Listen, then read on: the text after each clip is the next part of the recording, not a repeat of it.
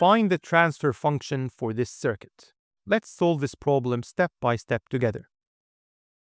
The transfer function h of s is defined as the output over the input in the S domain, the Laplace domain. In this circuit, the output is clearly VO, the output voltage, and the input is IG, the current source. So, in the S domain, this will be capital VO of S over capital IG of S. We use uppercase letters to denote quantities in the frequency domain, whereas lowercase letters are used for time domain.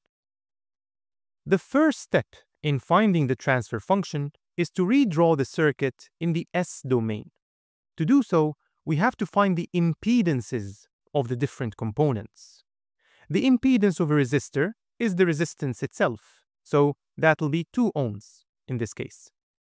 The impedance of an inductor is S times its inductance, so this will be S ohms for this circuit. And the impedance of a capacitor is 1 over SC. The capacitance is 0.1 farad, so this will be 10 over S ohms. So we can redraw the circuit in the S domain like this. Notice the current source is now a capital I and the output voltage is now a capital V.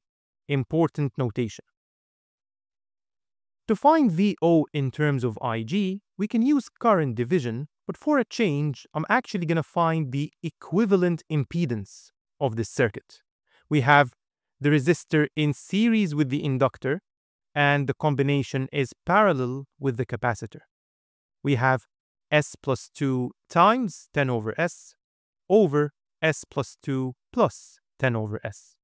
Let's multiply top and bottom by S, and this gives us 10 times the quantity S plus 2 over S squared plus 2S plus 10.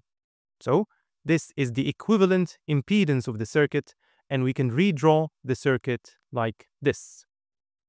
Now, using Ohm's law, the output voltage, VO of S, is the product of the current and impedance. Substituting the impedance, we can now solve for the transfer function by dividing by IG of S.